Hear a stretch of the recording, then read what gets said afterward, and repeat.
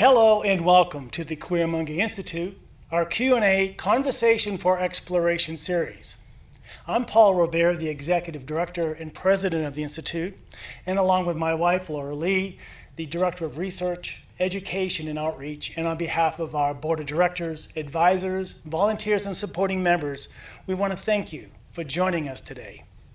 The Queermonga Institute is an independent, nonprofit research organization committed to researching consciousness and the human experience, following the footsteps of our founder, anthropologist Dr. Felicitas Goodman. And as an educational institution, we take an open approach and invite scholars in related fields to help broaden the scope of our own work and exploration, and that's why we call this Conversation for Exploration. And on these weekly Sunday discussions, we've included a full spectrum of topics from neuroscience, anthropology, archaeology, archaeoastronomy, eco-spirituality, philosophy, mythology, shamanism, the hero's journey, really from the arts to the sciences and everything in between. And you're welcome to visit our website at queermongainstitute.com. All of our presentations are free, and as a nonprofit, of course, we invite you to become a supporting member, and we want to thank you, the community members who continue to support the mission of the Queermonga Institute. Today, we look to the stars. Throughout human history, the night sky has been an essential part of our nature. We have looked up to the heavens, we've acknowledged the power and wonder of creation, and ancient people not only utilized the stars to create calendars and to figure out when to plant and when to harvest crops, they named constellations, most of which are still being used today. And they told stories about the heroes, the gods, the animals, the mythological creatures, and all of that's represented in the stars. And this goes beyond entertainment. These stories helped the ancient storytellers to teach both young and old and preserve their culture and their traditions. We all know that dark sky is becoming more of a rare experience rather than the norm. Now most of humanity lives under bright, artificial light that glows in the skies around our cities, our roads, our industrial activities. The inappropriate and excessive use of artificial light now means that there's an entire new generation who's never seen natural night sky. And this goes deeper. The importance of preserving and protecting our view of the stars has impacts beyond stargazing itself. Dark skies are critical for the well-being of humans, plants, and animals. Animals affected by artificial light include everything from insects to birds, amphibians, mammals, reptiles, pretty much all of nature as we know it. We need some answers. We need some solutions. And we need to participate. Fortunately, our guest today comes with answers and is dedicated to expanding the research and the science of light pollution to help educate and continue to establish dark sky conservation worldwide. And really, I have to admit, I didn't fully grasp the implications and importance of this topic until I started preparing for today's presentation. This really should get equal attention in the headlines in the press as any other environmental concern or topic. Yeah. And you know, our greatest stage, I mean, there's so much to do with our history, our culture. It's not just a beautiful view of the sky. It's about such a deep connection that humanity has had for so long with that. The way I see it is that the greatest stage are the first for the first superheroes who had their counterparts in the constellations. You want to see your name in bright lights? Well, these ancient heroes had their image in bright lights in the constellations. And that this is the big screen. This is the greatest stage, our sky. And the first darkly lit screen, in fact. And you can't get any bigger than that. It's held our gaze with blinking lights. It's rather hypnotic. It's captured our attention.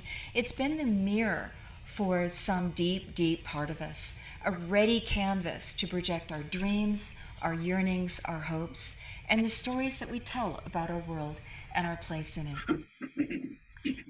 The Milky Way was the roadway, the river, the realm of the ancestors. It was where we were born and where we return after our brief sojourn on Earth. The pole stars were where the gods lived. This was the fixed place of the heavens around which everything else rotated. My favorite story, that each star is a campfire, and very like the campfires that our ancestors sat around generation after generation, looking up at the night sky and feeling at home in this larger community of tribes, these campfires scattered far and wide on other worlds. Now that's community on the grandest scale. We want so much to deepen our gaze at the stars, to expand our view that we've built ziggurats, we've built cathedrals, we've built observatories, and now telescopes. And we've sent the latest a million miles away to peer even further into time and space. That's the subject of next week. But the cosmos, it's gears within gears, it's the grand wheel. Yeah. Right? It's the movements of these constellations. We're a clock of deep time, and the solar system is nature's calendar, to which we're all geared biologically with our circadian rhythms. We, as you mentioned, it affects all of nature. We can turn off our screens at night. We can close our room darkening curtains, but other creatures cannot. And many are dependent upon following nature's cues for their life cycles, day and night among them. Consider that the dung beetle navigates by the light of the Milky Way. A tiny insect has receptor sites for starlight. So I think so must we be tuned to the night sky. And our receptor sites, does it imbibe starlight? It certainly enlivens our hearts and our imagination. It helps us recognize the cosmos as this womb of creation, as our greater home, made as we are of the ash of furnaces of supernovas. In their fiery death, they are reborn as the matter of life, as the matter, in fact, of all matter. And they show us our place in the universe. They tell us that we matter and that we can witness this grand cycle and recycling. And it's not just an intellectual understanding. It's an emotional and it's a spiritual awakening, I find. It's life-changing to see a fully lit, dark sky. Mm-hmm. The darkest skies that you and I have seen have been, I think, Bryce Canyon, car camping, away from even the lights of a hotel. Car camp out there in these dark skies. Get up at 3 a.m., sit outside, and so many stars. And they feel like you could reach up and touch them. It's immediate, it's visceral, it's life-changing. It changes your relationship with yourself and all that there is. It's something that everybody needs to gift themselves, that view. And the Australian outback, where we saw even dark clouds in the sky, they were given a name and an identity, the giant emu, right? Oh, yeah. Oh, and it's not just light pollution that's threatening this. It's this coming swarm of satellites and space debris that are eventually may outnumber the visible stars. So there's a lot of threats to this view.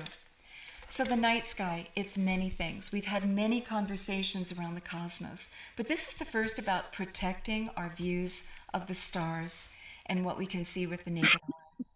And for bringing the International Association of Dark Skies to our attention, we want to thank our friend, our advisor, Tony Hull, astronomer. And we have found John Barentine, astronomer here. He's a member of the International Association of Dark Skies. He's an author with 3 books on the constellations. He's an advocate, a researcher, and a spokesperson for those dark skies. He's a consultant to the European Federation, to national parks, to municipalities around the world on what each of us can do to lessen the impact of all that threatens those dark skies. So thank you, John. Thanks for being here. It's good to have you here. We're eager to learn more. And I want to say that to help us view the full impact of the night sky, I want to introduce you to a friend of ours. He's a photographer. His work has been featured in National Geographic. He travels the world, and he's seen many a dark sky, and that is Scott Stulberg. And Scotty is going to show us some images of dark skies around Sedona, an international dark sky community, one of the first. So hello, you two. Welcome. And Scotty, should we start with you to show us what the full impact of the night sky can be? Hey, everybody. Hey. I want to say Scott goes on photo safaris, and he's going to give us the full depth of his work from around the world on December 11th, Sunday, December 11th. But this looks like Sedona. Yes, this is our dark sky here in Sedona. This I just wanted to show people where we live. Paul and Laura live just a few miles from me. It's just a beautiful city. It's one of the reasons my wife and I moved away from LA. Even though I was teaching at UCLA and Los Angeles Center of Photography, I think 8 different classes, many of them with dark skies, I realized LA was just crazy, and we had to drive so far away just to get a dark sky. Even though we travel all over the world, we're travel photographers. I wanted to be somewhere where every night I could just walk outside, literally, and shoot the stars and the Milky Way or whatever. But before we get into the Milky Way and stuff, I just wanted to show you, there's the moon itself right there.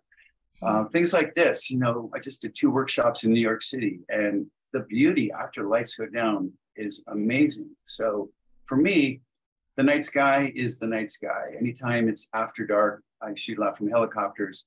It's just exciting. I have a lot of things that I love to shoot. I've been shooting since I was 10, but for some reason I'm so drawn to after dark, which includes, of course, the night sky. But this is after dark because you can see the lights are going on all over the place. Let's talk about lightning. Lightning is an aspect of after dark photography, even though I shoot it a lot. This is the cockcomb also. This is just the beauty of Sedona right here. It's just so gorgeous. This is Sedona from above. This is what it looks like when you have lightning over Sedona. It's just a special thing about shooting after dark. I do workshops in Cape Cod, you shooting in lighthouses, but it's all because of after dark and the night sky. Here in Sedona, we got the Neowise Comet right over the beauty of downtown. And there's another great aspect, is shooting the Aurora Borealis, in Iceland. It's so cool. And you do the same kind of exposure you do for a regular night sky image. This was just really wild, the twirls right there. Then we get into star trails and the Milky Way. So all of that was fun stuff I looked for. But then when you want to concentrate on the night sky, this was on my friend's roof. And I could figure out exactly where Polaris is going to be, exactly actually the angles of the star trails. And I know exactly where the galactic equator will be and what kind of curvature. So when I'm shooting, I use a program called PhotoPills. When I'm looking through, I can tell exactly the direction of the star trails so that I know where to set up my camera. So this entire shot here was in my mind. I knew exactly what I wanted before I shot it. Camera was on the roof for about 6 hours, getting all of these in and putting it together in Photoshop. Death Valley, the same place where we shot the lightning. This is facing the other way. That yellow glow is from Las Vegas. And I knew the direction of the star trails would be like this, because any way you point the camera, you're going to get different looking star trails. So it's kind of fun. This was in Tuscany. I knew I wanted to get the galactic equator, which is between the north and southern hemisphere. You'll see kind of straight here, even though it's not perfectly straight. I tweaked it a little bit. And then in the middle of my shooting, I got a huge meteor right here, which is totally unexpected. Meteor in the middle of my star trails. But this is the Grove in Tuscany, one of my favorite places to shoot. So this is what it's like when we're shooting the Milky Way around the world, is setting up to shoot the Milky Way. And this is what you end up with, stuff like this. So I look for great locations around the world, because it's one thing to just wake up and see the Milky Way. It's another thing to plan to shoot the Milky Way. And this is in front of Courthouse Rock here in Sedona. Everybody, I'm shooting them from behind. This is what we end up with. Really cool shot with the Milky Way, sometimes with light painting. This has moonlight and light painting and light from the village of Oak Creek hitting Courthouse Rock there. Wow. This is in the Palouse. You could see over my friend's barn right there. Another friend's barn with the Milky Way. So this is just showing you different places around the world. It's one thing just to see it. Like I walk out my front door, I can see the Milky Way here, but it's another thing to plan that. Coming home from the Wapaki Ruins in Flagstaff, I stopped, and the Milky Way was right in front of the road. I put my tripod right in front of the headlamps, and I shot this. Yeah, so I had light from my headlamps on the road, and I had my friend turn off my headlights, but then I kept like a longer exposure on here. It was like, I call this the Twilight Zone right here. Right here, this is Cathedral Rock in Sedona. This is Bell Rock and Courthouse right here. And this is my flashlight, light paint in the foreground here. So this is without moonlight. And then this is with moonlight right here. This is from the other side. So this is just kind of fun. We have the reflecting pools up there in the same place, which is kind of fun. The Oak Creek River runs right through town, and I decided to sneak into the park and shoot the Milky Way over the creek. Yeah. I came up with an idea for a self-portrait. So this is our mountain bike course here in Sedona. It's really Oh, cool. look at that one. Totem pole. Had never done this. I hadn't seen many people do this. I went to totem pole and I planned when the Milky Way would be right over totem pole in Monument Valley. And on the left here, you can see there's my flashlight. So I could light up some of the ground before we did that. And Wapaki ruins with a flashlight. And it's just kind of cool. Acadia National Park is one of my favorite places to be. Back in Sedona. And then Oregon, I'm going to be there in a couple of weeks. Anyway, and this is one of my favorite places in the world. It's called Secret Beach. This is in Oregon. I'm going to be shooting this in a matter of weeks. Actually, I'm leaving on the 22nd. Look at that. That's paradise for the Milky Way. Wow. It is just unbelievable. And then more of a Acadia National Park. Bottom of Arizona is Bisbee, and it's a beautiful place to shoot the Milky Way. And then we'll end up with another Milky Way panorama here over our beautiful red rock. So sorry if that took too long, but it's so fun showing after dark images. Yeah. Anyway. Well, Scott, absolutely stunning photography, and we knew that about you, and we're so excited. We're so excited to have you come on. I'm looking forward to the time where you can have a full 2 hours coming up in December. Oh, yeah, that's going to be a visual treat. And your stories are fun. And it ties in. It's wonderful that you're able to end with that amount of capture of what's happening with Milky Way, with the stars, with the night sky, so that we can lead right into John and John's presentation today. Thank you so much today, Scott. Sure. And you've also shown us that, you know, the lights at night, I mean, they're glorious too. Yeah. But we have to find that balance between lights for safety, lights for drama, lights just because we can, and what it's doing to our sky. So hi, John. Hi, John. Thanks for Good morning. Hi, Paul. Hi, Laura. Yeah. So I have to know, why astronomy, and why are you so passionate that you have devoted a segment of your career to advocating to keep our skies dark? What is your personal mission? Well, my mission is to enable people all over the world to have this experience of seeing the night sky, of having this sort of firsthand contact with the cosmos, as it were, for some of the same reasons that you identified at the top about the long-standing relationship between humans and the night sky and how it inspires people. It's one of the few things that we all have in common as human beings. You know, there's not an American night sky and a Chinese night sky and a Russian night sky. There's one night sky, and it belongs to all of humanity. And my hope in the long run is that it inspires people to want to know more about science in general, whether they just educate themselves as consumers and voters, or whether, you know, younger people pursue careers in science. We're approaching a crossroads in the history of the planet, and we're going to need people who have that kind of mindset to help solve some very big problems that we're confronted with. So in a roundabout way, it's to try to get people to pay attention to nature and hopefully to try to save it. Yeah. Yeah.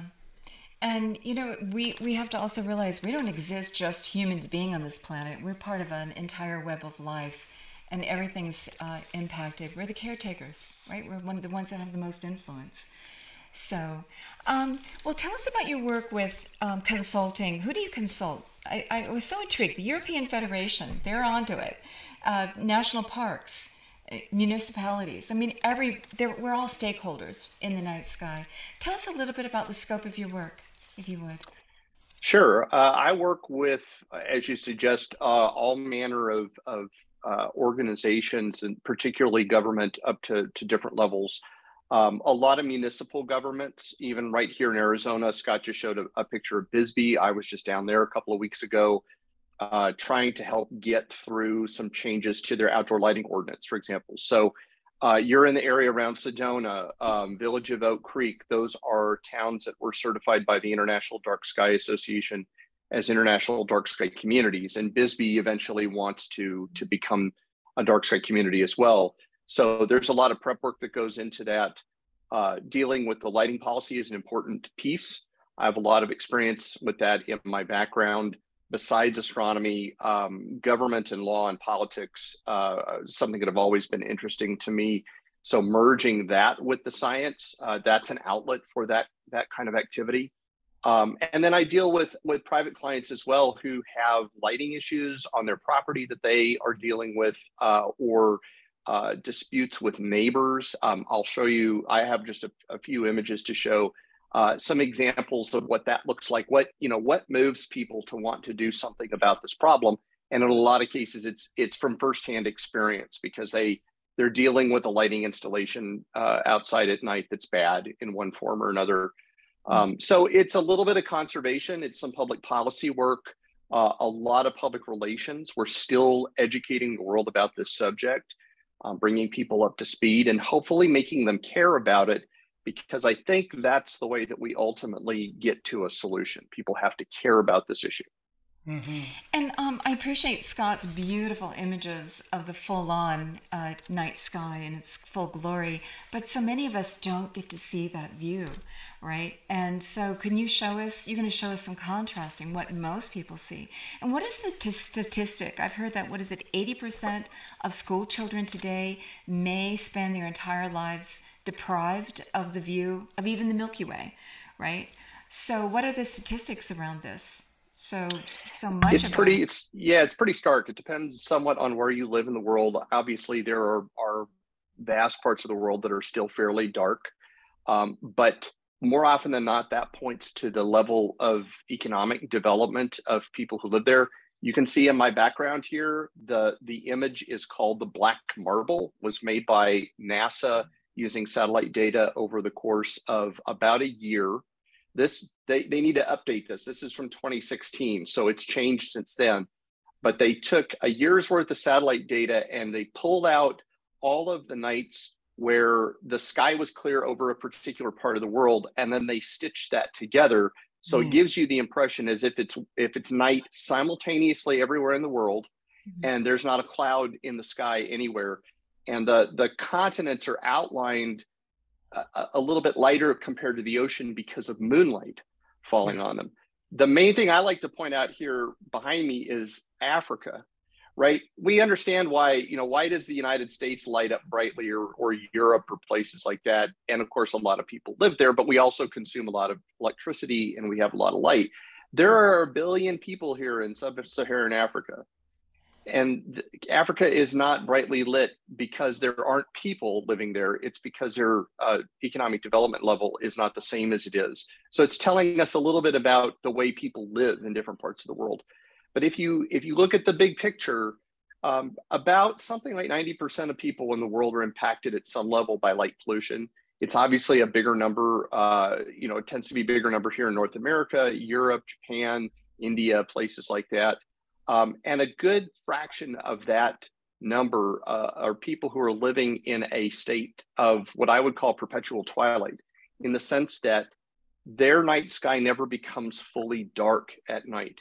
So if you've ever been out on a moonlit night, Scott showed some pictures that were illuminated by moonlight, you have a sense of how bright that light is. And it's enough to wash out some of the stars in the sky. Imagine that every night, night after night, regardless of what the moon is doing, you never achieve that complete darkness, what we would call astronomical darkness, because of the glow of city lights. And that's impacting a huge fraction of the number of people who live in the world. Yeah. And also they advise, if you really want to get a good night's sleep, darken your room.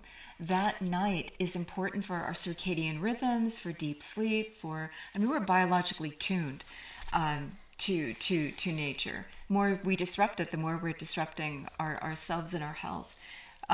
Yes, absolutely. I'd like to see the contrast between what Sure. Scott showed us and then what the typical view in a city is. Sure. It's startling. And as you said, it's not even an inky black sky. It's more of a grayed out sky that we see. Exactly. And I'm going to start with, by the way, these are not my photos. I am not a photographer like Scott. So I have taken these from different places and I've given credit to where I've taken them.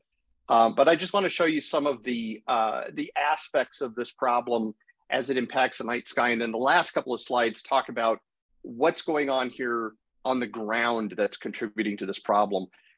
So some of your viewers may recognize this constellation.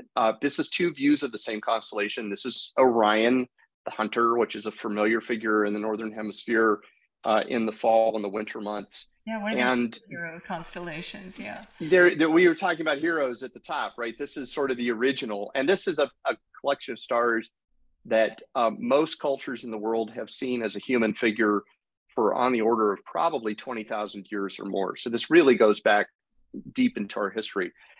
So this is two views of Orion with exactly the same camera settings and same camera, but taken from two places. One where the sky is very naturally dark is on the left, and then in a light polluted city environment on the right, to just give you a sense of how much is lost as a result of all of this, what we call skyglow. And just to be clear on what that is, the reason that the image on the right is washed out is because light on the ground is going up into the night sky. It's scattering off of the components of the atmosphere. So very small dust particles, air molecules, et cetera. And some of that light is coming back down to the ground. So all of that light in the image on the right that makes that background, that kind of grayish green, is actually light on the ground. So to the extent that the sky looks like that on the right, it's a reflection of sorts of what's happening on the ground. So I wanted to make that clear that that's the problem that we're dealing with in this case. What does that look like if we consider the entire sky? So these are two views of the night sky. One is from a nature park in Austria, which is on the left, and the view on the right is towards the city of Linz. So now you're getting towards that city light. These are fisheye lens images. So you set up a camera with a particular kind of lens that has a very wide field of view. You point it at the zenith, which is the top of the sky. And so the zenith is in the center and the horizon runs around the edge. So you can see the silhouettes of trees and buildings and things on the horizon. And at the center is if you were looking straight up. So these are just a way of representing the entire sky in one image. And again, this is to show. Milky Way. I mean, you would barely right. see It's there. You can sense that it's there on the right, but it's not nearly as prominent as it is on the left. And then you're seeing around the horizon, around that edge, you're starting to see that glow. And in the nature park image on the left, the cities and towns are fairly far away. And so that glow is very low to the horizon. But as you approach the city in the view on the right, that light is coming up from the horizon and making it progressively difficult to see stars. You know, the Milky Way is more visible in that shot in the city by its dark areas than by its bright areas. Yes, exactly. And if you were there, you would barely be able to tell that it was in the sky. It would be right at the threshold of human vision at that point.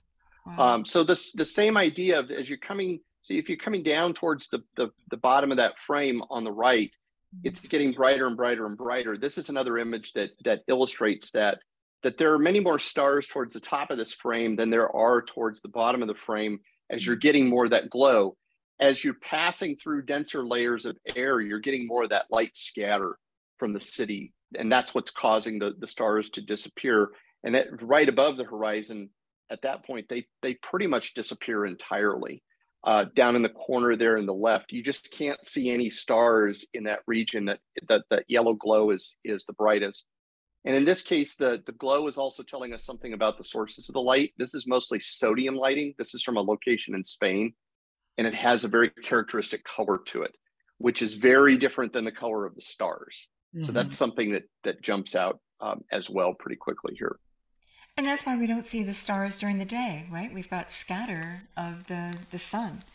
That's right. Washing it out. The more light you put in the sky, the fewer stars you're going to see. They're competing. Right. Yeah. Exactly. They're competing. This cosmic light in the background is competing with this light we put in the foreground that acts like a veil almost and makes it difficult to see what's beyond. If we put clouds on top of this, it gets more complex. You may have seen in some of Scott's photos, there was one of New York City at night, looking back across the Brooklyn Bridge, and there were some clouds in the sky that were brighter than the sky itself. So here's an example of that. This is outside of the city of Uppsala, Sweden, looking across a lake, and you don't see any stars here at all because there are clouds. You wouldn't see them.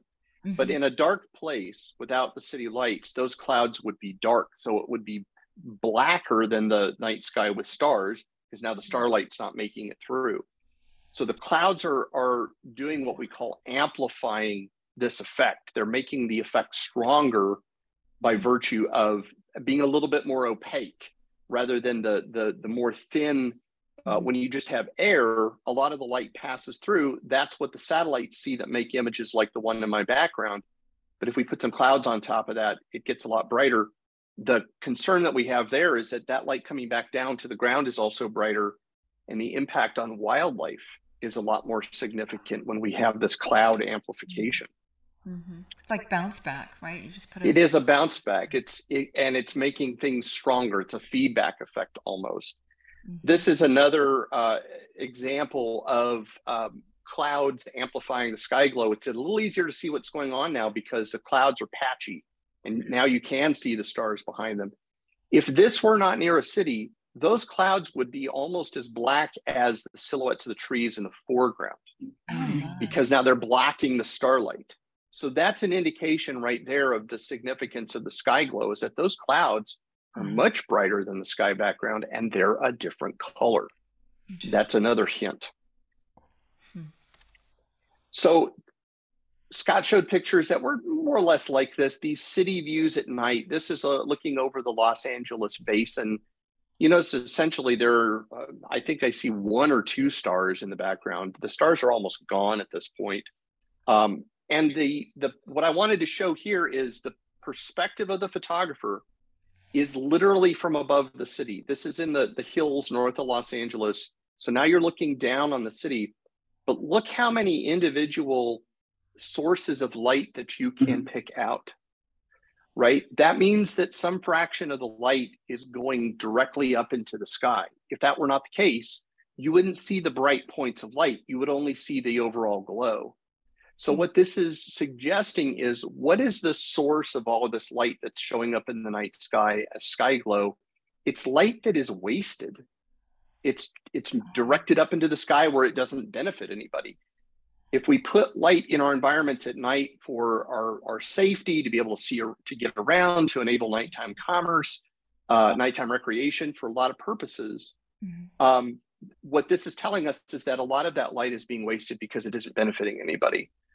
And that's suggestive of what the solution to the problem is, which is to just get rid of that waste. If we did that, you would eliminate a lot of the sky glow in this image, but you would provide all the light that people needed on the ground. So you just direct the light down. You just direct the light down instead of, like here, this is an image from India, where you can see on the right that blue source of light behind the trees is aimed almost directly up. You can see those kind of rays projecting up into the sky. And I've talked about the color of the light, the color of the city. You'll notice that that source on the right appears to be a lot stronger than the more red source of light over on the right side of the frame or the left side, excuse me, towards the bottom. The color matters a lot. The blue light scatters very efficiently in our atmosphere. That's the reason that the sky is blue during the daytime and not some other color. So light color matters a lot, not only in how it scatters into the night sky, but we know that that blue color very strongly affects wildlife by disrupting circadian rhythm. And if you as a human being are exposed to that blue light at night, it will definitely mess with your sleep. So in addition to keeping that light aimed down, we also need to pay attention to what color that light is in the process. Wavelength, yeah. If we have a bright surface on the ground, I talked about how the clouds amplify the light in the night sky. A coating of ice or snow on the ground amplifies it further. This is a phenomenon that's come to be called snow glow. And that foreground light, it looks like it's lit up as brightly as day. That's a real effect because of all that light in the sky. So if you have a layer of clouds, you have a layer of snow on the ground, you could find that the conditions around you at night are as high as, we've measured, around 3,000 times higher than under a natural night sky with no snow on the ground. This is a huge effect in places that have snow and ice in the winter. And we can see that in our satellite measurements as cities in cold climates appear to be a lot brighter in the winter, even though in the summer we don't see nearly as much light coming from them. And a lot of that has to do with these surfaces. Well, and then imagine the very most northern cities where the sun doesn't set at all, right? So. And they're running their lights 24 hours a day. Yes, it's a significant problem in at the high latitudes for precisely that reason.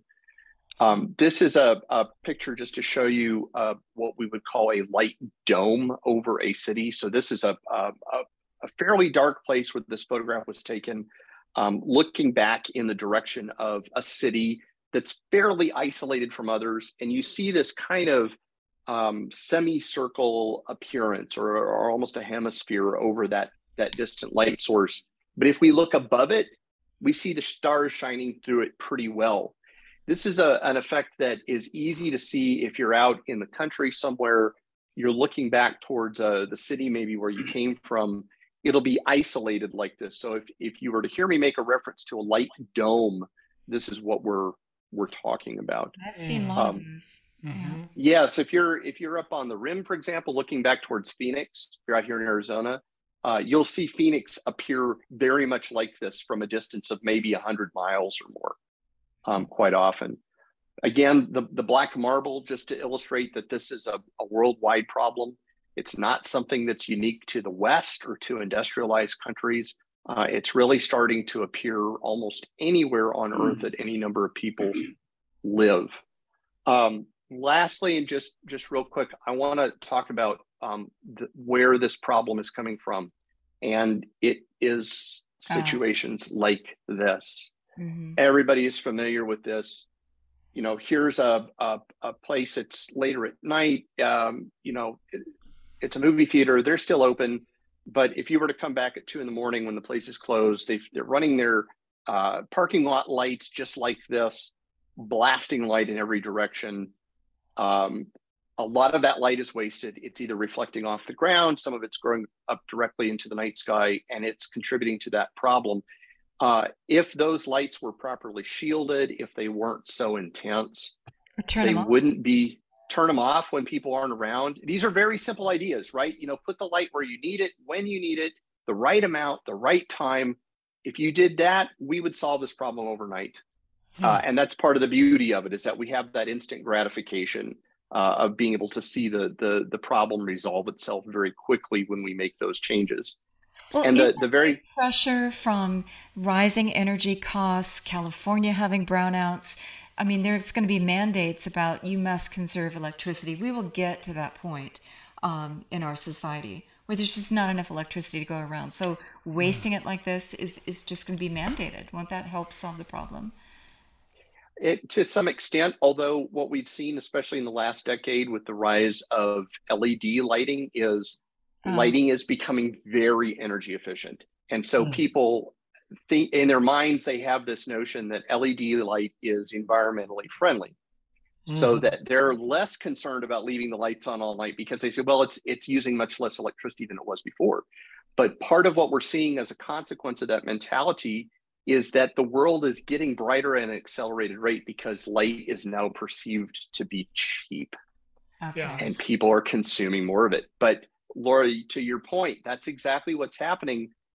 There is an energy crisis beginning to develop in Europe right now, in part because of the war in Ukraine and shutting off of energy supplies to Europe. And just as recently as 2 days ago, for example, the government of Belgium said that it was going to begin shutting off lights in public places during overnight hours as a means of reducing energy consumption.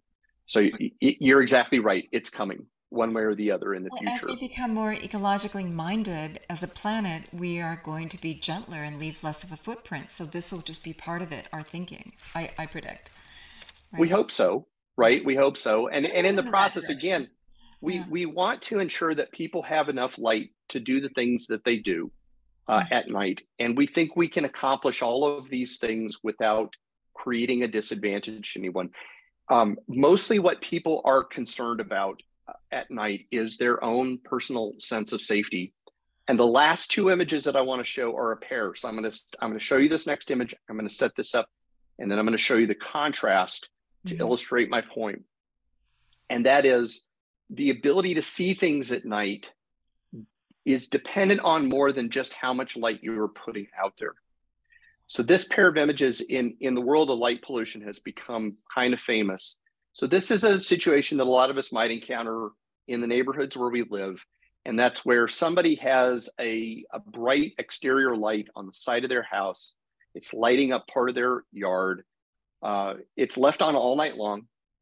It is mainly there to make the owner of the house feel safe, knowing that there's a light on, and the belief that that's discouraging people from doing nefarious things at night.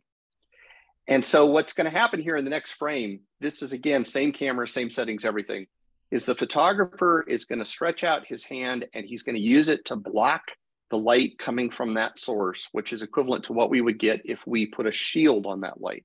So now the light is more aimed down. And when he does that, only then do you see the person standing in the open gate.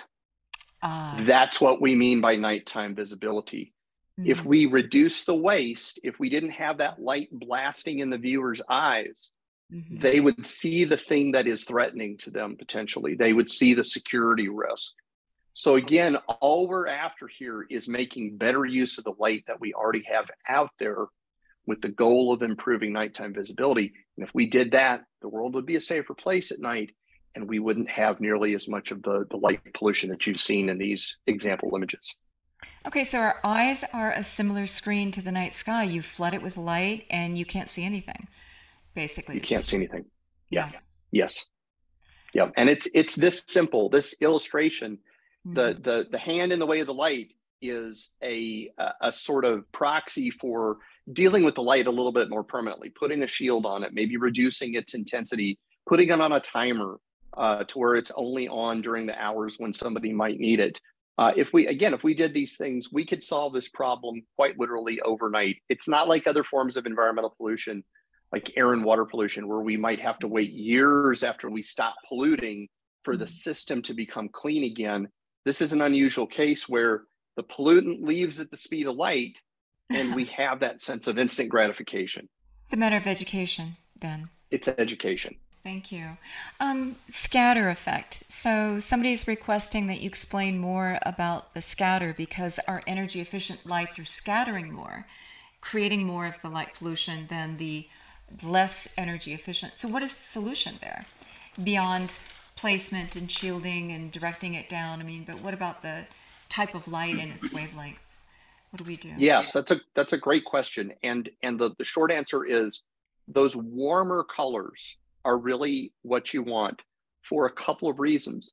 Obviously, as that light gets bluer, like I showed the example where the blue light was, really strongly scattering, and you had those very, high contrast beams going up to the night sky. That's what's going to give us the strongest effect with the sky glow. It's most difficult for the environment. But the other thing is, a lot of that light is not even useful to the human eye. So if you think about the way our eyes work at night, everybody's familiar with this effect that they sometimes call night vision, where the longer you stay outside under darkness, or even inside in a dark place, as you wait a few minutes and wait a little longer, you're able to see fainter and fainter and fainter things. And as that's happening, your sensitivity to color is changing at the same time, and it's shifting more to the blue.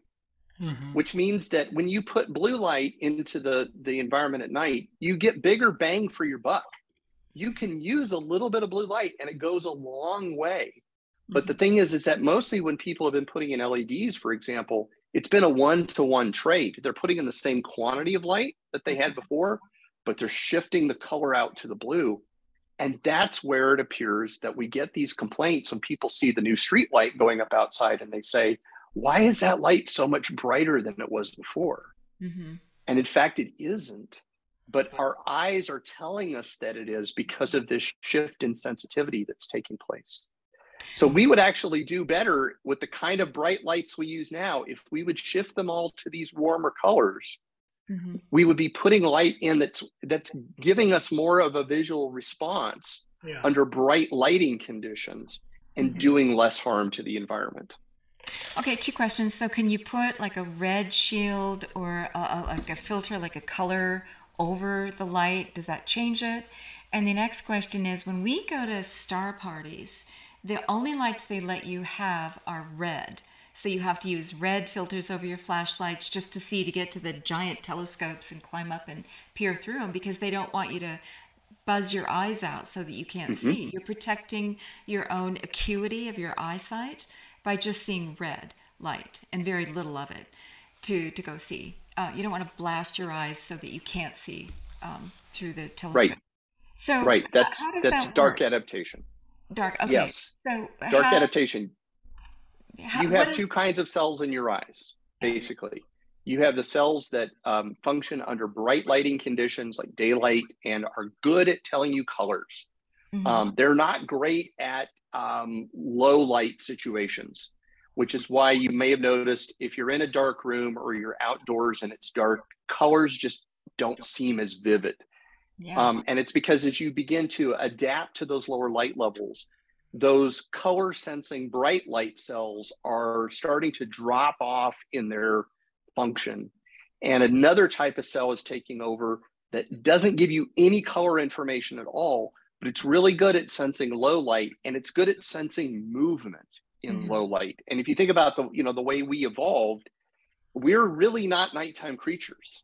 No. We're daytime creatures. And so, all we needed to be able to do at night was to avoid the big predators, out on the African savanna that were trying to eat us. So all we needed to do was see them moving in low light situations.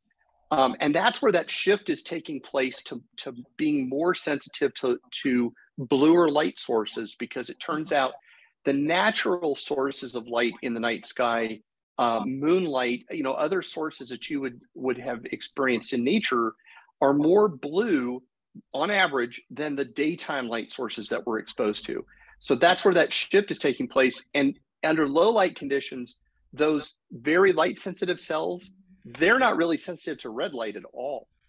That's when those color sensing cells are kicking in again. So that's why they put you under the red light to give you enough light to see around, to trigger those daytime color sensing cells, but leaving the sensitivity of the faint light cells alone. So then you can look up in the night sky and still see the Milky Way, for example. As to filtering that light, which is a great way of modifying, if you have a light source that's not great, you can modify its output with a color filter. That works great. The only caveat is make sure that if you put a filter on a lighting product, that it's approved by a manufacturer, and really don't make any modification to a light unless it's a product that's made available by the manufacturer or is an approved use. Only in that if it's not designed for that, and you change, for example, the thermal balance inside of a light fixture, you run the risk of shorting it out. It could catch fire, etc. So just from a safety perspective, make sure that whatever you're doing to your light source is approved by the manufacturer. And also protecting your eyes, right? You're wearing orange tinted glasses to stare at your screen, or you've got the blue light filtering screens on your screens. Or your eyeglasses. Filters on your screens, yeah. So, I mean, those are important because you're putting a bunch of light in, and it's fatiguing. I went out with friends who had military grade light. Binoculars. Binoculars. Right. To see, it's fatiguing to your eyes, whatever you're throwing into your eyes. Right. So it's you've got to protect these eyes as well. Yes. Right. I mean, the health implications is significant. Yeah. Are significant. Yeah. And night predators. Nature has evolved night predators to see in the dark. So their eyes are going to be adapted to those light frequencies. Right? Nature's been very clever about putting us with the equipment that we need to do the jobs we're meant on Earth to do. Right. So absolutely. And then when we're kind of forcing the issue a bit and extending our active hours into the evening in a way that is really not compatible with our evolution, and we're starting to see the effects of that. Laura, you mentioned sort of the physiological concerns about all of that light that we're staring at night. Bright blue light in particular is not only disruptive to the circadian rhythm and will make your sleep more difficult, but there are some laboratory studies in animals that have shown that over time, sustained exposure to high levels of blue light will actually damage the cellular machinery of the eye, in part because it generates a lot of these free radicals that you hear about, this oxidative stress. So you'd really be doing yourself a favor to either cut down your light consumption tonight, or like you suggested, wearing the blue blockers, the orange glasses, just to cut the blue light out would be better for your eyes. Or turn down the brightness of your screen. And, you know, I think it's called cataracts, right? When your cornea, whatever, gets oxidated. Yeah. So, yeah, protect your eyes. Also, Emna was asking the question, when you purchase outdoor light fixtures, what are you looking for in terms of the name of a feature that would help prevent some of this unnecessary light? Is it even advertised? Is there a way to know what to buy? Yeah, and I would recommend that people have a look at the International Dark Sky Society or Association's website, which is darksky.org. They have a program called the Fixture Seal of Approval. So what IDA has done is it comes up with a list of criteria for lighting products that are friendly to the night sky. They're shielded, they're directed down when they're installed correctly.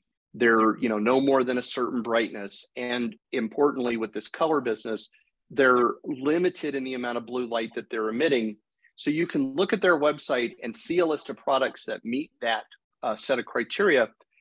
And the manufacturers that participate in that program can put IDA's service mark right on their packaging. So you can go to a home improvement store, pick up a box with lighting equipment in it off the shelf, look for the International Dark Sky Association label on it, and you'll know that it's been listed in this program because it meets those criteria for dark sky friendliness. If you're looking at a box and it doesn't have the IDA label on it, the things that you want to look for are some sort of shielding around the outside that is opaque, not a translucent or transparent cover, like a glass cover, but something that's opaque. And they'll usually show a photo of the light in context. So mounted on a wall, for example. And if that light is mounted with the light going down, you know that that's the kind of product that you really want. And then lastly, there's the box, a little information box on all new lighting sold in the United States. It's called Lighting Facts. And on that Lighting Facts label, there is a number that tells you the color of the light. They've expressed it as a number, and it's a number in the few thousand. And you want to look for lighting that's 3,000 or less.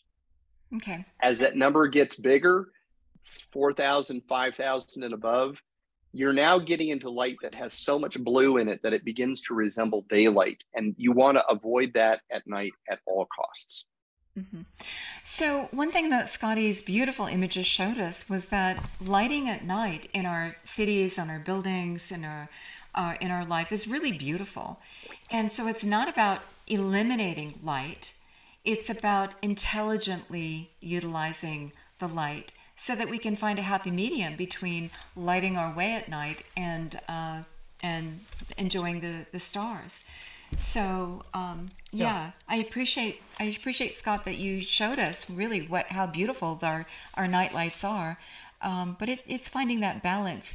And I think I'd like to hear from Tony Hall, who's got some great stories about helping neighbors understand the impact of too bright of lights at night that are unnecessary. And Tony, I think you've got some very good stories on that to share, that we can all be advocates for our environment for this. Yeah. Well, first of all, you see what T-shirt I'm wearing. Protect the night. I'm an astronomer, and when I first went to Kitt Peak, the National Observatory southwest of Tucson, I was amazed by how beautiful the sky was. That was 1976. 10 years later, when I went there, the Dome of Phoenix had expanded by a factor of 5 from what it was before. It was like a quarter of the sky had been taken away from the National Observatory. And that made me feel this in a very, very visceral way. Even a place like the National Observatory is not safe. Well, one of the things I am concerned about, and there's quite a bit of dialogue in the astronomical community about, is this what you were talking about, the color temperature of light, and perhaps the most efficient diode lighting is on the blue end in terms of the most lumens per watt.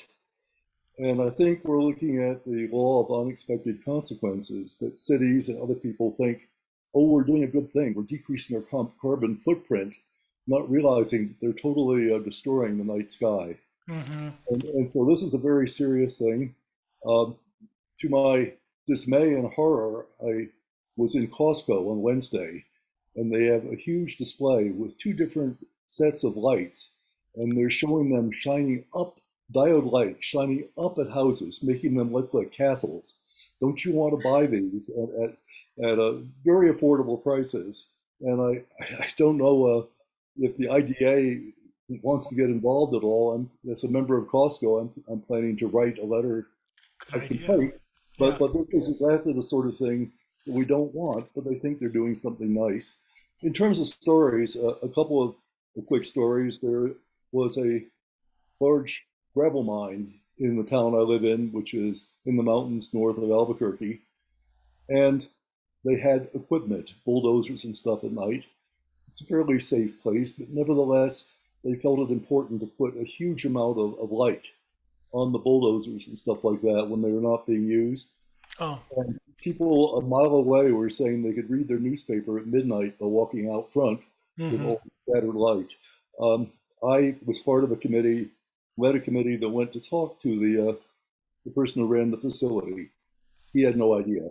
That night, the lights were turned off and never put on again. I Problem had a, solved. Yeah. yeah, I had a similar situation with a neighbor of mine who all of a sudden, I'm up on top of the hill, and in the valley below, this huge light was shining up, pretty much destroying any night adaptation if you look to the east. And it was very annoying. I went down and talked to him. Again, no idea. He thought he was protecting his chickens from coyotes and that he could really do a lot to suppress the light. And he did. So it's a And I matter, I think think, the of chickens are education. happier too, Tony. with No that. problem. But it's also a matter of education, I think. And the IDA, I can't endorse it too much, and I really appreciate John's comments. And while Scott's pictures are beautiful, a lot of them are part of the problem that we saw tonight. These beautiful cityscapes are right. totally ruining the sky over hundreds of miles distance. Even it's really we have to be aware of that. Um, it doesn't come for free. We're paying a huge price on that, and even though the pictures are beautiful, I agree with that totally. The effect on the night sky, we're selling out that. So anyway, I wanted to comment on those things, and thanks everybody for your patience on this. But this is something I feel strongly, and I really appreciate John's comments, as I do Scott's beautiful pictures. But my little caution is beware of ambient lighting, particularly when it looks up. Beware of diode lighting. Talk to your politicians, the people who make decisions about lighting, and I guess one question I have for John, and that's the impression I have is that enforcement of dark sky ordinances are weak. Is there any way we can up the ante on that when we need to? As I say, my experience of talking to people has been good, but again, that doesn't always work. Yeah, and what is the enforcement? What is the teeth for a community to ensure?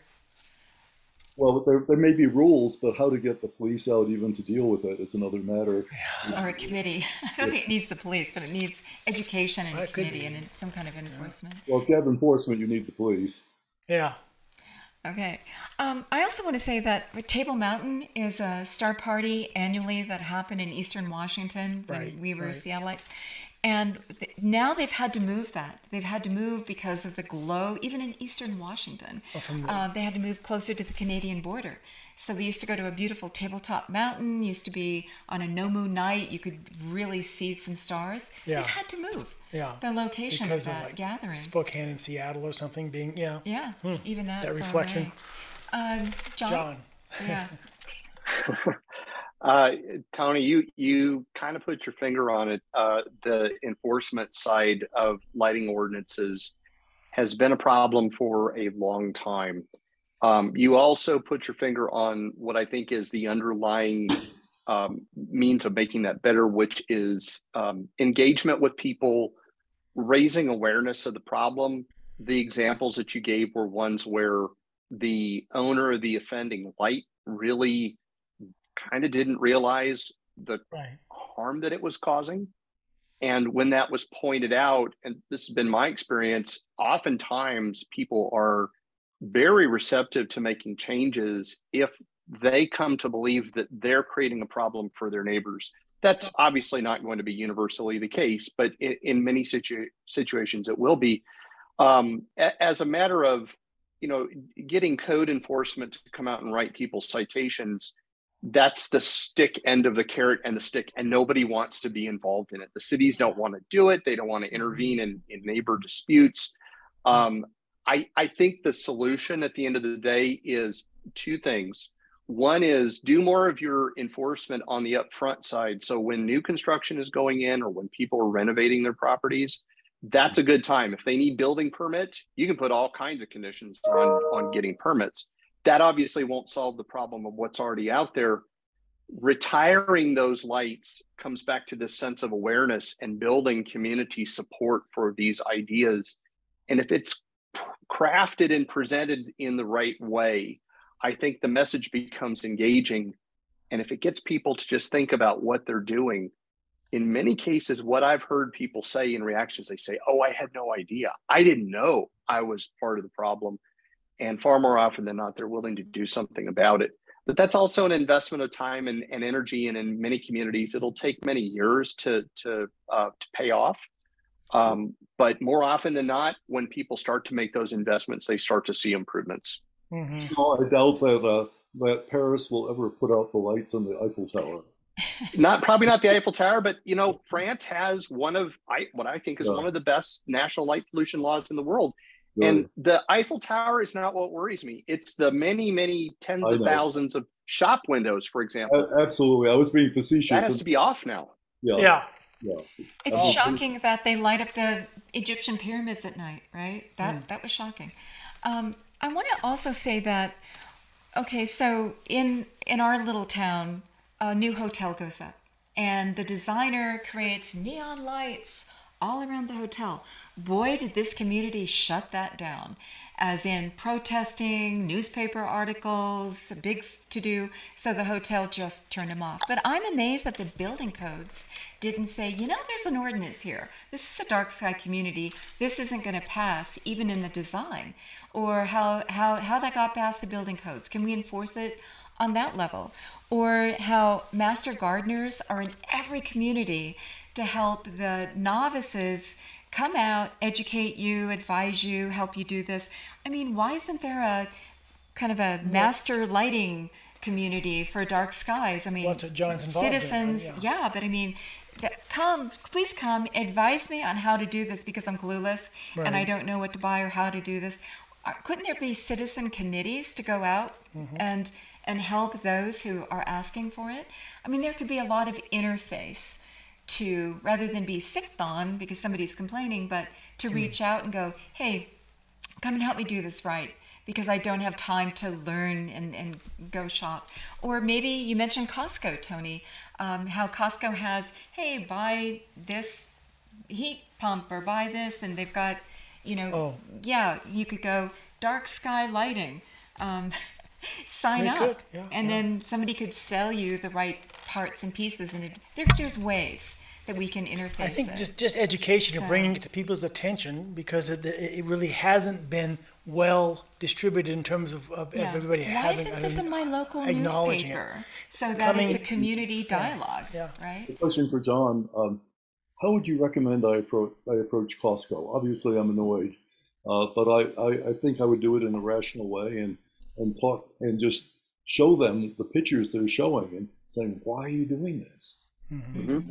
How can you be doing fundamentally, Tony, I think probably the best way to do it is to find who their corporate sustainability officer is and make an appeal to their corporate values, right? Because I'm sure they're wanting to put a good face on their corporate citizenship and say, look at all the great things we're doing. We're doing this and that for energy efficiency at our stores. We're doing recycling. And then my question is, if your parking lot lighting is terrible, or you're selling lighting in your stores that is illegal in the jurisdiction you're selling it in, which is often the case, you can do better and you should. Bringing a little perfect. tiny bit of shame to the situation That's sometimes perfect. is motivating to people. Were you able to do that with the movie theater you had a picture of? Yeah. Not in that particular case, but in others. Not to necessarily make a good example, but some time ago at IDA, we got through to the sustainability officer at Walmart, for example. And they have now changed the standard lighting plan for new stores, no matter where they are built in the country. And they're getting a lot better. We have some examples right here in Tucson of lighting in their parking lots. It's just excellent.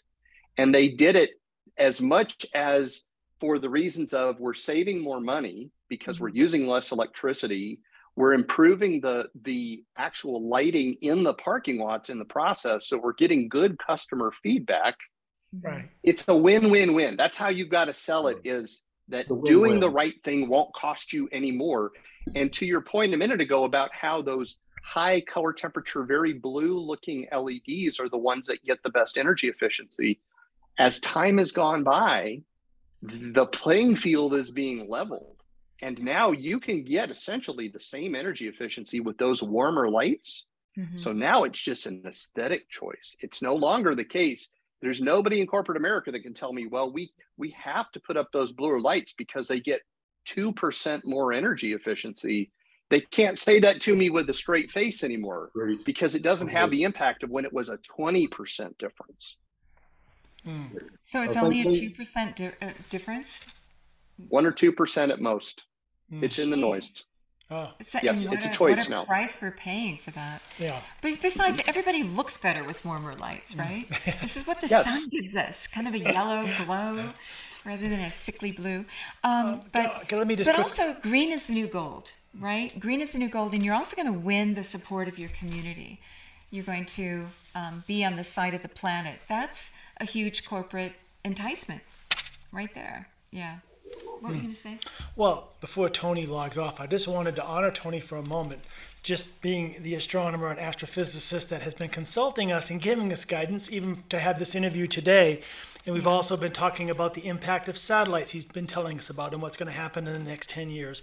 Next week, we're interviewing Tony. He's going to be one of 3 astronomers that are coming on our program to talk specifically about what's happening with the James Webb Telescope, but a continuation. And the glorious new images coming in, joined by... so thank you, Tony. I wanted to...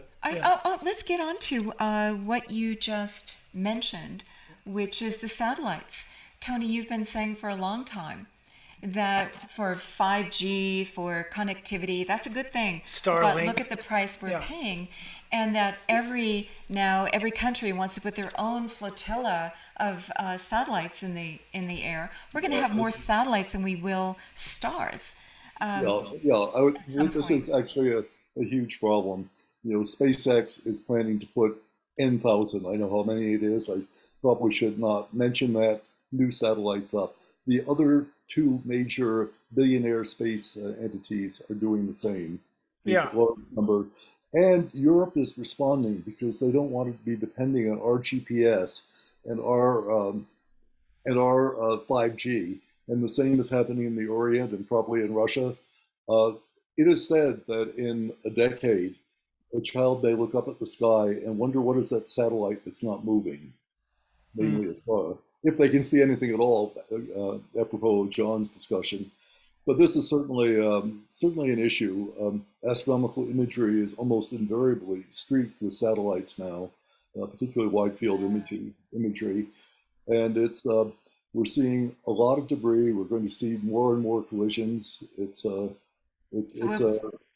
debris will be raining down on us at some point. Well, it'll burn up, so that's not so much of a concern. But when it's up there, if you have a collision, one satellite might make 1,000 pieces of debris, or 10,000, which would act as shrapnel to get the next satellite, etc. So there's a cascading effect, which could mean we'll have a whole belt of nasty little pieces of satellites that are not going to want to come down for a long time. And this discussion of the trying to come up with ways to blacken out the satellites, not to reflect light so much. I don't know whether that's having any impact. What's It happening does. with that? It does, and I have to give Elon Musk credit for that. He is working at having the Earth side of all the satellites he's doing blackened. Ah, Unlike Sputnik, which was the size of a basketball, and it was gold plated, and so it was very bright for those of us old enough to have seen Sputnik in '57. Used to be a yeah, novelty to see a satellite yeah, go yeah. by. All Yeah. right. Your Well, thank thoughts you. on that, John? You want to add to that? Oh, certainly. And what Tony said is correct. Has been some effort to try to change the satellite designs to make them a little bit darker. They have already run into a wall with that at SpaceX because as you darken a surface, you absorb more heat from sunlight, and eventually you start to cook the electronics inside the satellite. So there's that you get to diminishing returns. They've also tried in the last couple of years putting little tiny sunshades on the satellites that would block some of the sunlight while giving a clear view of the Earth for communications. And that worked to darken them even further. But then they found that the little sunshades interfered with laser communication links between the satellites. So they seem to have abandoned that. And now the latest that we have heard is that they're going to do some experiments with putting a kind of a film onto the surface that has almost a prismatic effect to it and redirects the light away from the Earth without warming the interior of the satellite. So it may well turn out to be that this idea of further innovation in engineering will bring down the brightness, but we're weighing that against just the sheer number of objects. There very well could be 100,000 satellites in orbit around the Earth at the end of this decade. For reference, there's about 6,000 of them right now. Oh, And as Tony said, the potential for small pieces of debris to be generated by these satellites colliding with each other is tremendous. We're seeing, just as we've seen a transformation of the Earth's environment in the last 200 years or so, we're seeing a transformation of the space environment now that is completely unprecedented. 100,000. Will we see 100,000. any stars anyway, or they're just going to be continually whizzing by? We don't know yet. Yeah, And Michael, also, who owns this sky? We're all stakeholders in this sky, but who says who gets to put stuff up there? These are private companies getting to put this stuff up there. And does the geopolitical situation forestall a cooperative collection of sharing what some you said is number? geopolitical, and it's a Yeah. very complex thing I can with, imagine. with powerful entities and a lot of lobbying involved. And how do you get the Europeans to have the same opinion as our people? And even our legislators are confused. They don't know how to deal with this. Yeah. Michael Enoch is on, and he is involved a lot in putting satellites into space. Now, a NASA or another satellite, something that has utility of that kind, has to have collision avoidance on it. And I don't know if Yes, Michael would comment about that, but this is beginning to become a big issue where somehow you have to track all these things. And if you have, if you have space station or you manned space particularly, but even a scientific satellite like Hubble, you don't want a few of these communication satellites to take out Hubble, for example. Webb, we don't have to worry about so much. Beyond reach. Yeah. So, oh It's kind my, of ocean to itself. 100,000. There's Yeah. only what, 6,000 visible stars, and we're going to get 100,000 satellites. So you're going to look up in the sky, and that's all you're going to see are satellites. Well, unless if Maybe they a come up, star. unless if they can control the lighting and reflectivity. Every now and then you may see a star, unless we keep on putting blue diode lights up in huge wattages or huge lumens. This is why this is a serious topic, and that's what I was saying at the beginning of today's introduction, and that is that I have to admit I didn't understand the significance behind what's going on and how there's so much attention on environmental issues, which all are very necessary and important.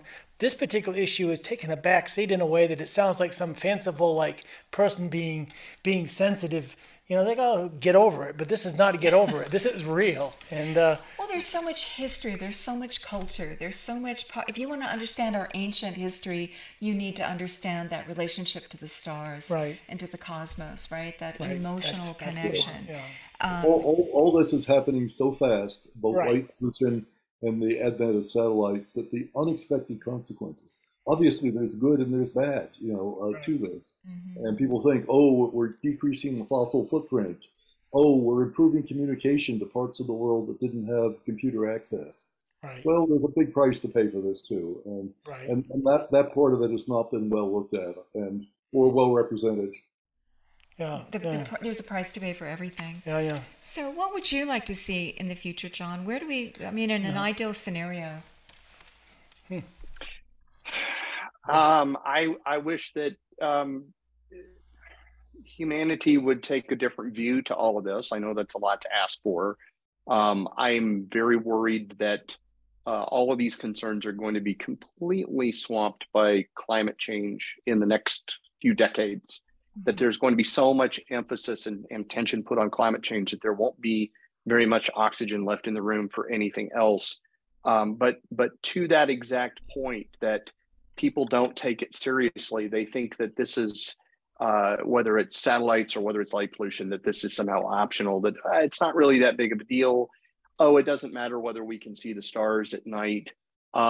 It all seems very short-sighted to me. Yeah. And especially given that it's not an either or kind of a choice. It's not, you can have a safe city at night, or you can have the stars, and that those are mutually exclusive options. It's not really that at all. And if more people were aware of that, if they could see examples of good lighting at night, for example, it would really change how they viewed the problem. And we would get to the point where the majority of people wanted a solution to that problem. Once you can get to that critical mass, things begin to change very quickly and organically on the other side of that. But we're still trying to get to that critical mass. And each of us can have a role in getting there.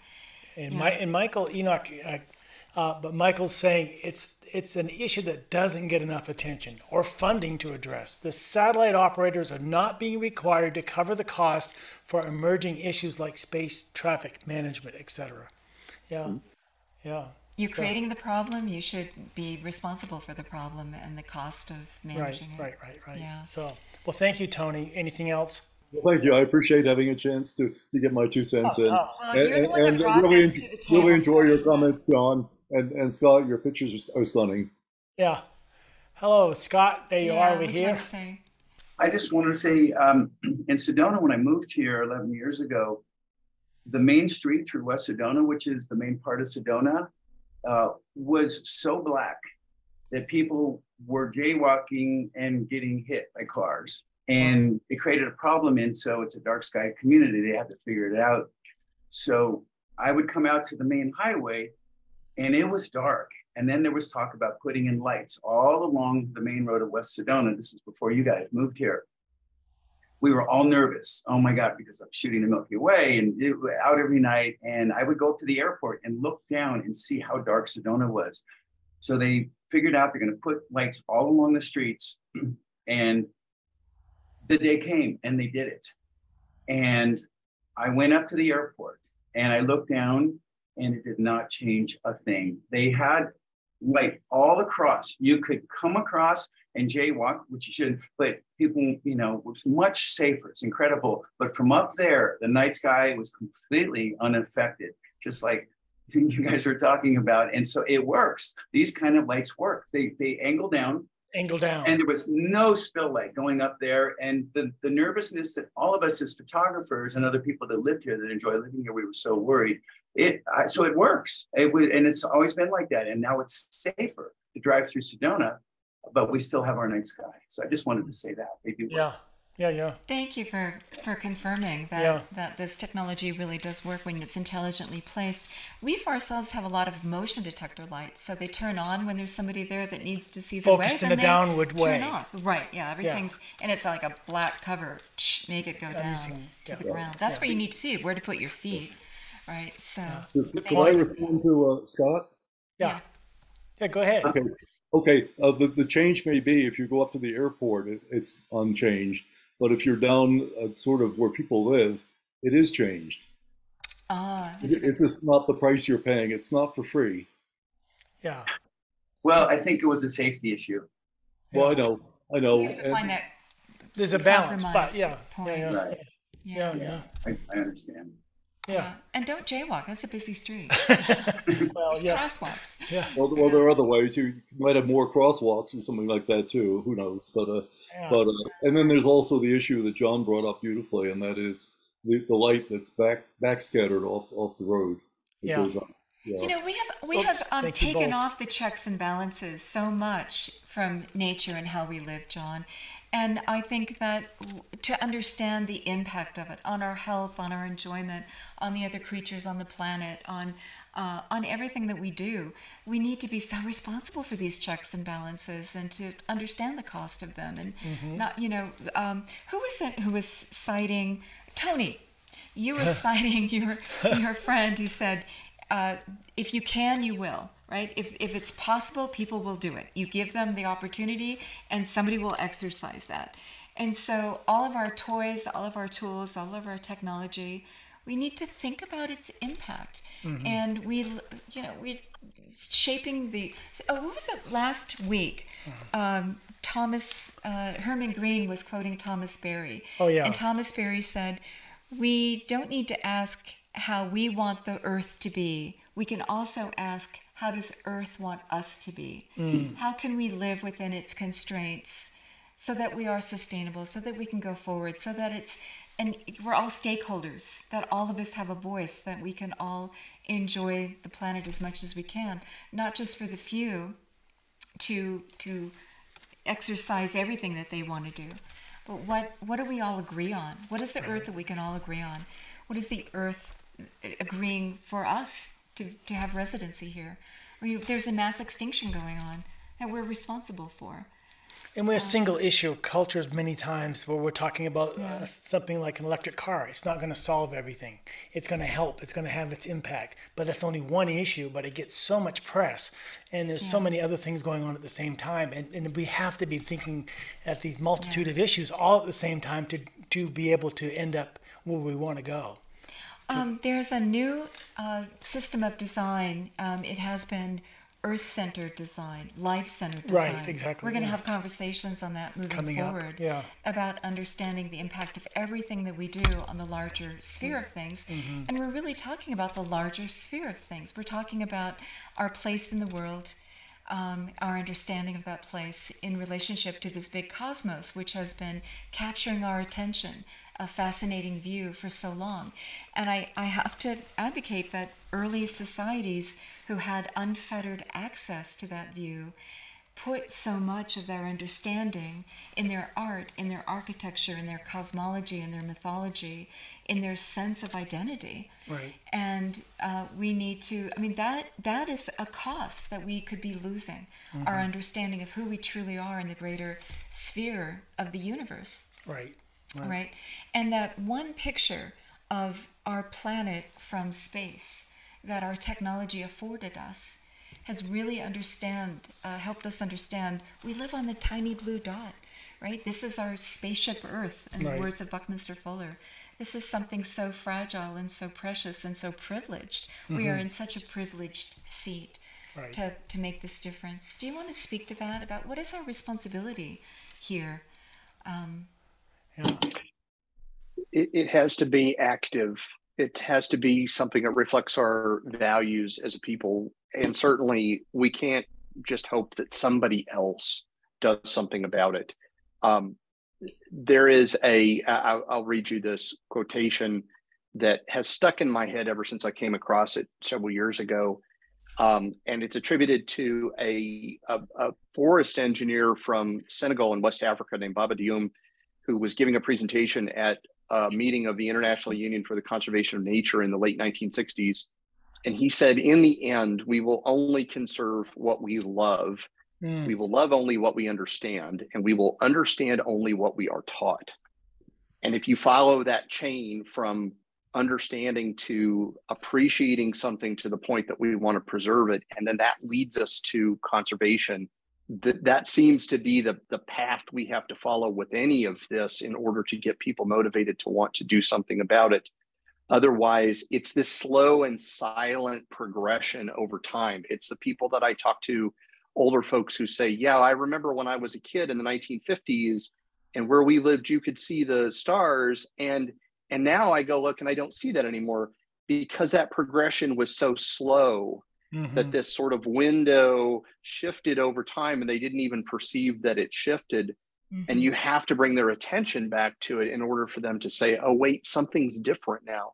Well, what happened? And that leads you down that road that hopefully brings you to the point where you build an awareness and then a value around a set of principles. And you say, I want my children, grandchildren, the people that come after them to have access to what I had when I was growing up. But then you have to go out and do the work. And that's difficult for a lot of people. Right. The law of increments, right? I was startled to see a monarch butterfly flying around because we used to see a lot of monarchs, right? And now their habitat has been destroyed, the vagaries of what we're doing. It's rare now to see butterflies. They used to be common. Weren't you dancing with the fireflies when you were a kid? Yeah. Where are they? Right? So we're losing so much. But that view of the stars, when you look at historically what this night sky has meant to us, how, I think we're adapted by the light of a campfire, right? Twinkling, that we used to sit around the campfire at night and the stars twinkling.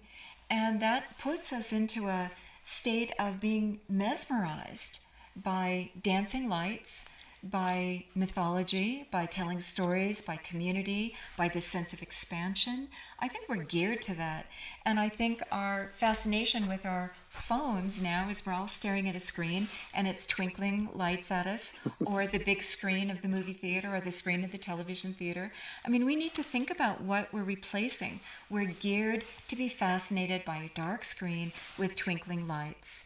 We have spent generations, the long human history. We would gather at night around the campfire, tell stories, spin stories, bond, community, feeling that expansion. Right. And now these have replaced it. And I think that to lose the greatest screen of all, the night sky and its twinkling lights, is such a tragedy. So I want to suggest for everyone who has not seen the full tilt, dazzling night sky, take a trip, go to a remote place. There are known places. What are they? I know Bryce Canyon is one of them. And I think we went there just to see the night sky. Don't stay in a hotel. It's got lights. Go car camping, which is what we did. Step out at 3 a.m. Sit back on the hood of your car. And I wouldn't be on the ground with scorpions, trust me. But, just bedazzle yourself. Drink it in. Yeah. Go to star parties, drink in the stars. That light coming down is just like, it's nourishment. The for ultimate the heart, for the soul, for mindful the meditation. It's my God. Go get thee to a dark sky. You don't need to go to a workshop. We celebrate, we're in a dark sky community. It's not the same as the truly dark skies. Right. Where are the darker places on Earth? And there should be ecotourism. And make everybody, wear those red filtered flashlights. Where are the darkest spots in the world left?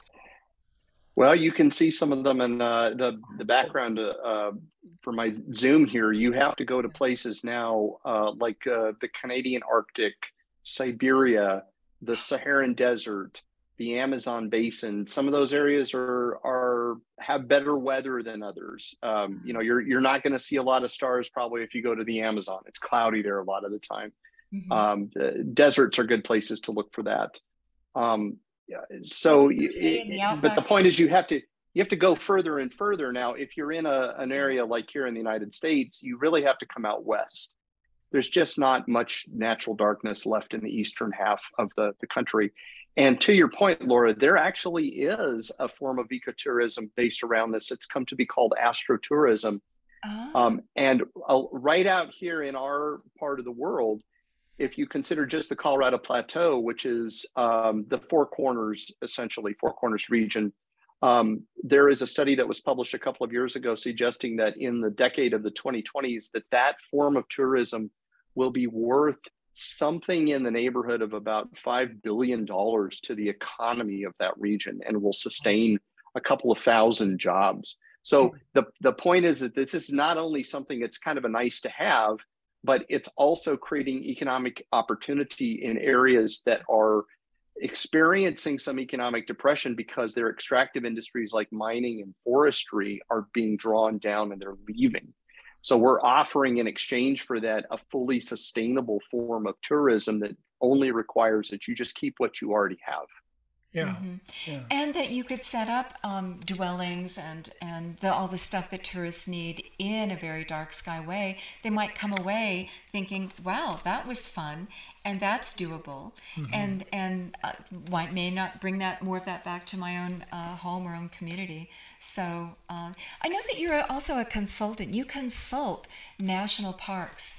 Are national parks also threatened, or what are they asking you Chaco about? Canyon. Tell us about, tell us about that. Yeah, they are threatened. Obviously, if you go to the National Mall in Washington, D.C., which are mostly run by the Park Service, the monuments and things, you're in the middle of a big city, and you could argue that it's already sort of been lost there. Things could still be improved. I'm most worried about these the crown jewels of the National Park Service system that are out here, particularly in the West, that are very vulnerable to the growth of the so-called mega cities. An example that I use, I don't have a quick visual I can show you, but Great Basin National Park, which is just inside the border of Utah and Nevada, and about, as the crow flies, about 200 miles or so from Las Vegas. The light dome of Las Vegas is very noticeable on the southern horizon from Great Basin. So to give you an idea of the reach of the cities in impacting those places, when you go there, you'll still see a tremendous night sky in Great Basin, but then you'll look over to the south and you'll see that light dome and you'll be reminded of the fact that the city is there at a distance. So it's not good enough just to say, well, there are these dark places and they exist and that's fine and I don't have to think about it. The challenge is how we get people to care about that. Somebody who's never been to Great Basin or Yellowstone or Grand Canyon, to care about the quality of their night skies so that they're preserved for the future. But it's in the same way that we've been worried about that for decades in terms of, how do you convince somebody who, maybe from the inner city in the East Coast of the United States and probably will never go to one of those national parks, but to convince them to care about it because it's part of our national heritage and it's something we should be proud of. Yeah. I bet children get very excited by this. Yeah. Children want to plant more trees. Children want to preserve the planet that they're going to inherit. Children want this. So I think that's also, a good science project for kids, right? Hey, teachers out there, kids would grab this one and take hold, I think. This has been fascinating. There's something that each of us can do. What is it? darksky.org, the website. A lot of education on that. I just want to thank you. Scotty, I want to thank you for showing us your gorgeous pictures of what truly the Milky Way can be.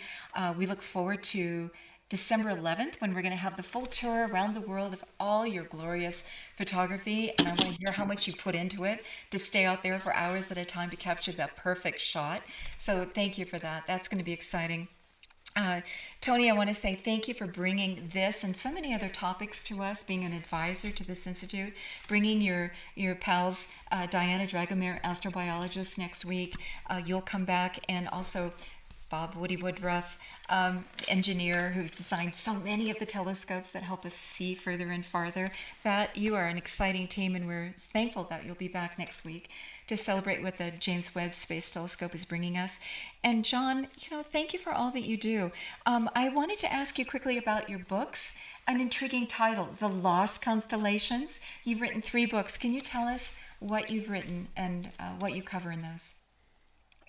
Just briefly, the idea behind the Lost Constellations is that if you open a magazine like Sky and Telescope or Astronomy, and there's a star chart in the middle, you'll see the names of exactly 88 constellations that are from our Western tradition. And those were settled on as sort of permanent by the astronomical community about 100 years ago. But before that, it was a bit of the Wild West in terms of what was considered a constellation and what their boundaries were and which stars belonged to which. And along the way, there were some figures in the night sky that were just sort of dropped. They weren't included in that canon that became official in around 1930. And so I dug into that history, which is fascinating. There's a lot of human drama in the backstories associated with them. And then for each of them, I pulled an image of the figure off of a historical star chart, and I superimposed it on a modern chart. So if your sky is dark enough, because they tend to be fainter stars, you could go out and you could find that lost constellation. They're still there in the night sky if you know where to look for them. And as a little curiosity in the history of astronomy, it was just a fascinating project to research and write about. No, that's exciting. Yeah. You know, different cultures put different stars together in different patterns to make their own constellations, but they all did it.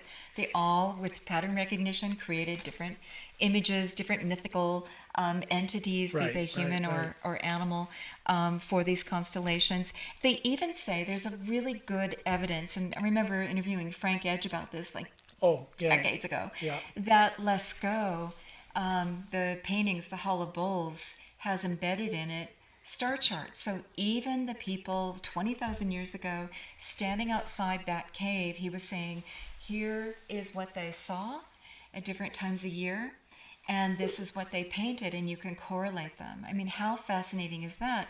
There's another example, and this would speak also to our eyes and also the darkness of the sky. But Weston Price, in Nutrition and Physical Degeneration, his book, he went to really remote communities back in the 1940s or something. 1940s, and looking at what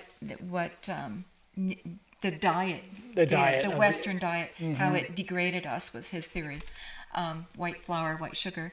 But he cites in that book, and I've got to research where exactly this is, but there is a petroglyph that shows the Pleiades with additional stars. And how could people early on without telescopes have known right in the right place there were these additional stars that are visible, but only under certain conditions, and you'd have to have really good eyes to see it, be in a petroglyph from so long ago. So evidence that we could see more stars even in earlier decades. Our eyes were better equipped. Centuries earlier eras. Eras, that's a better word. Eras will cover it. Yeah. So how fascinating. How long we've been observing the sky. So thank you. I appreciate all of you today. Scott, your images, John, your research, your dedication, Tony advising us for so long. It's such a great community to get together and really talk about this stuff, about what matters to us and what influence we have, and how can we, through dialogue, move the dial, right? That's the whole mission here.